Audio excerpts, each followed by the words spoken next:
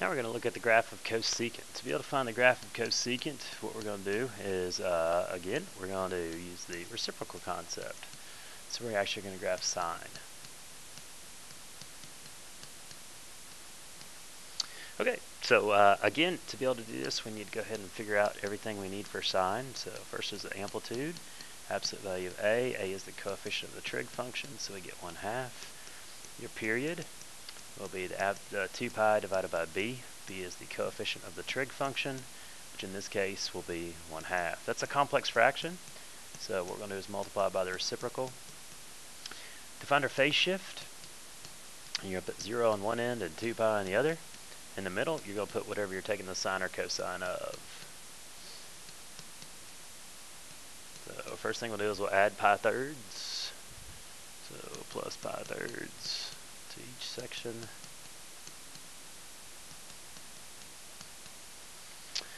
When you do that, over here you're going to get pi thirds. It's less than or equal to x divided by 2, which is less than or equal to, this is going to be thirds, that'll be 6 thirds, add 1 to it, and you get 7 pi thirds. And next we're going to multiply by 2. Multiply by 2 times 2 times 2. Here, what you'll get is 2 pi thirds. It's less than or equal to x, which is less than or equal to 14 pi thirds. Alright, just a little friendly reminder, you can always check to make sure if you're right, because the distance from here to here would have to be this right here. Well, if you take this and subtract this, you get 12 pi thirds. If you convert 4 pi into thirds, that's 12 pi thirds. So we should be on the right track. The only thing we need to find now is our divisions. So to do that, we're going to take our period of 4 pi and divide it by 4. When you do that, you get an answer of pi. So as you can see, we have all of our information. Now let's go ahead and see if we can't graph.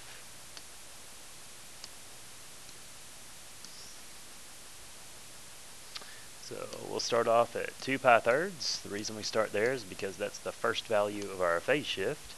We're going to try to end here, and the way we're going to get there is by adding this. Well, pi in terms of thirds will be 3 thirds. So when you add 3 thirds to this, you get 5 pi thirds. Add 3 thirds again and you get 8 pi thirds. Add 3 thirds again and you get 11 pi thirds. Add 3 thirds again and you get 14 pi thirds. Now, if for some reason we could simplify any of these, then we would. If they were integers, or if you could simplify your fraction, you would need to do that stuff. Next, what we're going to do is go back and figure out what we're trying to graph. As you can see, we want to graph cosecant, but to do that, we're going to have to graph our sine. So since it's negative 1/2, we're actually going to graph our our negative sine. Negative sine starts at 0, and then a minimum value. Okay. Well, our minimum value based on our amplitude is going to be 1/2 in this case. Then it goes 0, maximum value of 1/2 based on our amplitude, and then back to 0. So this is the graph. Oh, I missed my point. This is the graph of the sine. Okay, but unfortunately, that's not what we're looking for. So we're going to kind of move on from here and figure out what the cosecant will look like. Now again, this is only one period of our nice little graph. It would go on forever in both directions. And what you should have learned in the last one is anywhere where you have an x-intercept, which is a y value of 0, when you take the reciprocal of that, you actually get a vertical asymptote, because those values will be undefined. Whenever you take the reciprocal of 0, you'll have an undefined value. Now, from here, what we can do is this value right here.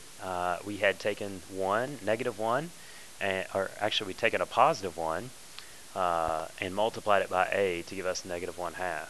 So we're going to take that positive 1, take the reciprocal of 1, and then multiply it by negative 1/2 to be at negative 1/2. Normally, our trig function right here will be at negative 1, but when you multiply that by 1/2, you get 1/2. Well, negative 1, the reciprocal of negative 1 is also negative 1. When you multiply that, you'll get the same value. So, 2 things to reminder. You don't have to go through the process of finding all of them by hand. You can just remember that your sine, the negative sign, goes 0, minimum, 0, maximum, 0. Wherever you have x-intercepts, you will actually end up with vertical asymptotes, and that your sine and cosine share the minimum and maximum values with the secant and cosecant. Now if you notice, all of these right here are negative. These values are negative. So as we approach the vertical asymptote, our function will go to negative infinity. Because we are taking the reciprocal, so there's no way you could take the reciprocal of a negative and get a positive number. Here, these are all positive, so when you take the reciprocal, you will get a positive value. So therefore, as we approach the asymptotes, we're going to positive infinity.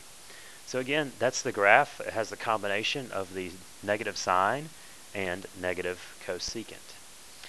If for some reason they were asking you just for the cosecant graph, maybe your graph would look a little something like that when you graph it. And again, that pattern repeats itself just like the sine does. Here's the graphs of secant and cosecant.